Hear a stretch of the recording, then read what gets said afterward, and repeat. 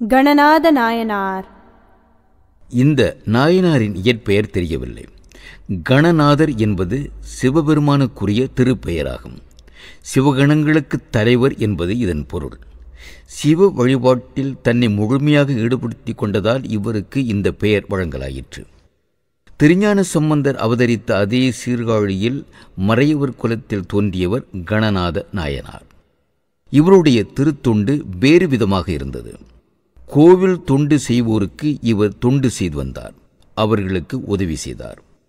மலர் தோட்டங்கள் அமைத்து அதை பேணி வருவோர், மலர்கள் பறிப்போர், மாலை தொடுப்போர், திருமஞ்சன நீரை கொண்டு வருவோர், திருமுறைகளை வாசிப்போர் என பல்வேறு பணிகளில் ஈடுபட்டிருந்தோருக்கு இவர் உதவி தொண்டு செய்து வந்ததோடு அவர்களுக்கு ஏற்படும் குறைகளையும் உடன் நீக்குவார். மேலும் இத்தகைய தொண்டுகளில் மக்களை ஈடுபடுத்தி அவர்களை திருத்தொண்டுகளில் ஈடுபடுமாறு ஊக்கம் தருவார். இல்லறத்தில் ஈடுபட்டு மனைவியோடு அன்பாக இருந்து கொண்டே திருத்தொண்டு புரிந்து வந்தார். வாய்மையோடும் வாழ்ந்து வந்தார். இதற்கிடையே திருஞான சம்பந்தமூர்த்தி மீது மாறா அன்பு கொண்டு நாள்தோறும் அர்ச்சனை வழிபாடுகளும் செய்து வந்தார். மேலெழுந்த நிலையில் கணநாத நாயனாரின் தொண்டுகளை பார்த்தால் சிறப்பாக எதுவும் இல்லையே என்று எண்ணத் தோன்றும். ஆனால் ஆழ்ந்து சிந்தித்து பார்த்தால் அவர் செய்த தொண்டுகள் எத்தகையன என்பது விளங்கும். கோவில் பணியின் பல்வேறு நிலைகளில் பலர் ஈடுபட்டிருப்பார்கள். சற்று முன் குறிப்பிட்டது போல நந்தவனத்தை பராமரிப்போர் முதல் சிவனார் எழுந்தருளி இருக்கும் திருக்கோவிலை கூட்டி பெருக்கி தூய்மையாக வைத்திருப்போர் வரை பலர் பலவித பணிகளில் ஈடுபட்டிருப்பார்கள்.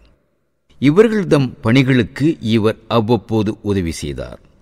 அவர்களால் நோயின் காரணமாகவோ வேறு காரணங்களுக்காகவோ தங்கள் பணிகளை தொடர முடியாத போது இவர் அந்த பணியை தொடர்ந்தார். சிங்கப்பூர், மலேசியா, ஏன் மற்ற நாடுகளில் கூட பெரும் விழா காலங்களில் தீமிதி, தைப்பூசம், சிவராத்திரி, நவராத்திரி போன்ற காலங்களில் ஏராளமான தொண்டூழியர்கள் மக்களுக்கு, கோயில் நிர்வாகத்தினருக்கும் தேவைப்படுவார்கள். இது ஆண்டுக்கு ஒரு முறையோ இருமுறையோ நடக்கலாம். ஆனால் கணநாதரோ ஒவ்வொரு நாளும் தொண்டூழிய பணியில் அவருக்கென்று ஒரு குடும்பம் இருந்தும் ஈடுபட்டார் என்பதை நாம் சிந்திக்க வேண்டும். மக்களை இத்தகைய தொண்டுகளில் இவர் ஈடுபடுத்தினார், ஈடுபடுமாறு ஊக்குவித்தார் என்பதும் குறிப்பிடத்தக்கது.